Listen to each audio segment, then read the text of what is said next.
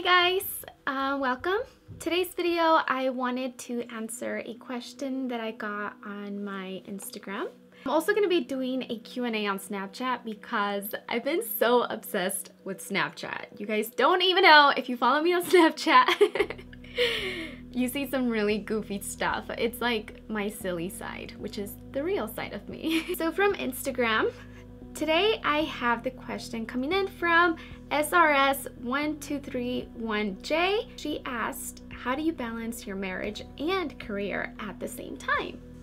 I've had such a hard time in the past trying to balance building a career and also expanding my family. And it was difficult because I didn't have my priorities straight. I didn't know, honestly, which one stood at the top. So I went ahead and I decided to commit myself to my degree, and I started to feel really unhappy at the same time because I started to feel a lot of pressure to please other people and to please brands and to please everybody in my life. I was forgetting about myself, and I was just really stressed out because at the same time I was working, doing stuff, taking on projects, and trying to do everything within a limited amount of time and with a lot of pressure on me to return projects in a quickly manner. So I realized that I was angry a lot. I was upset all the time. Every little thing that anybody did around me, it bothered me. I felt really unhappy.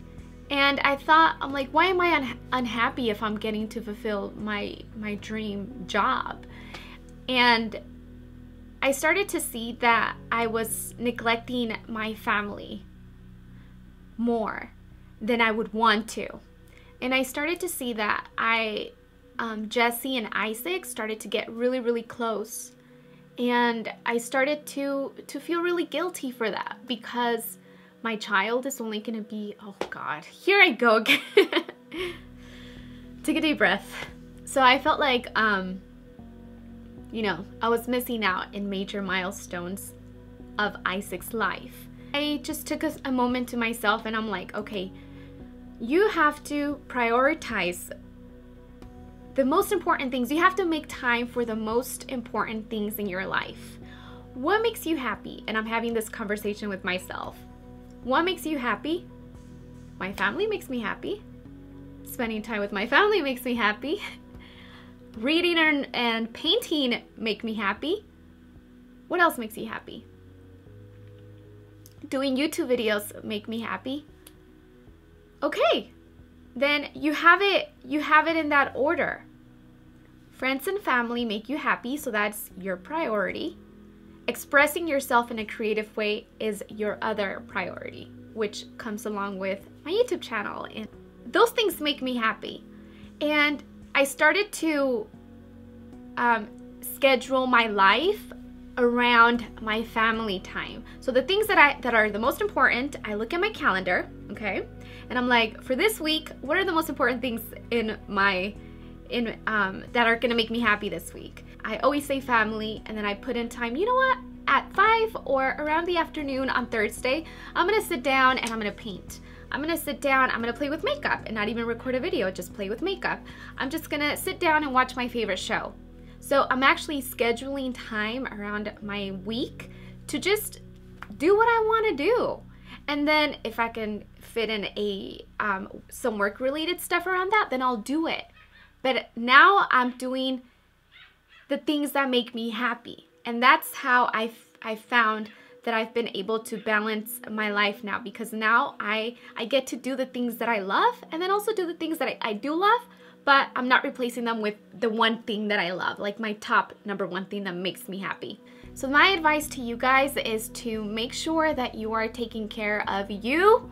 You really do have to put yourself a priority, and I know it's not easy because all you want to do is just be that one amazing person for everybody in your life. You want to stretch yourself out. You feel, and girls and women out there, we do not have to do everything to be worth it. Let me just tell you that.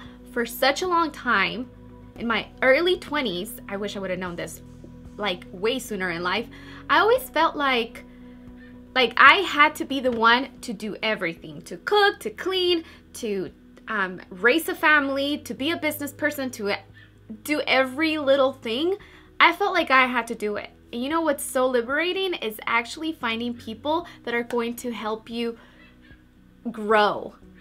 And it's okay to have someone, if you can afford it, to come clean your house once a week.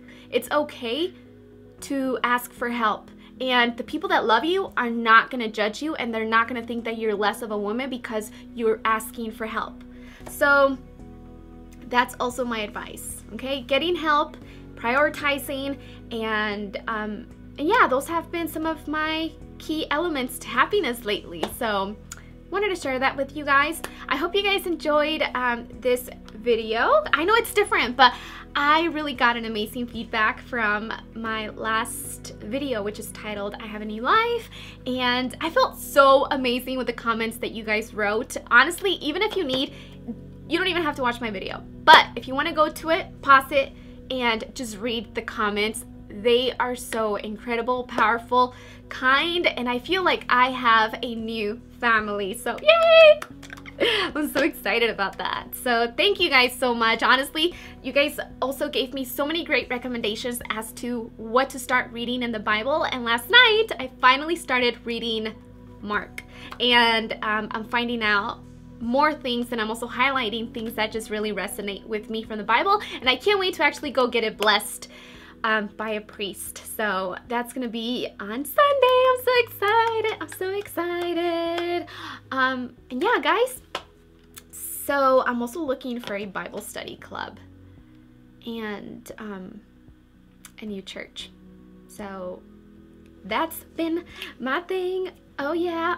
Anyways, yeah, guys, tell me what you think about it. If it's kind of weird, let me know if you do like this kind of video, like just giving advice or personal intake or whatever as a dedicated video, because then I could do so many more for you guys.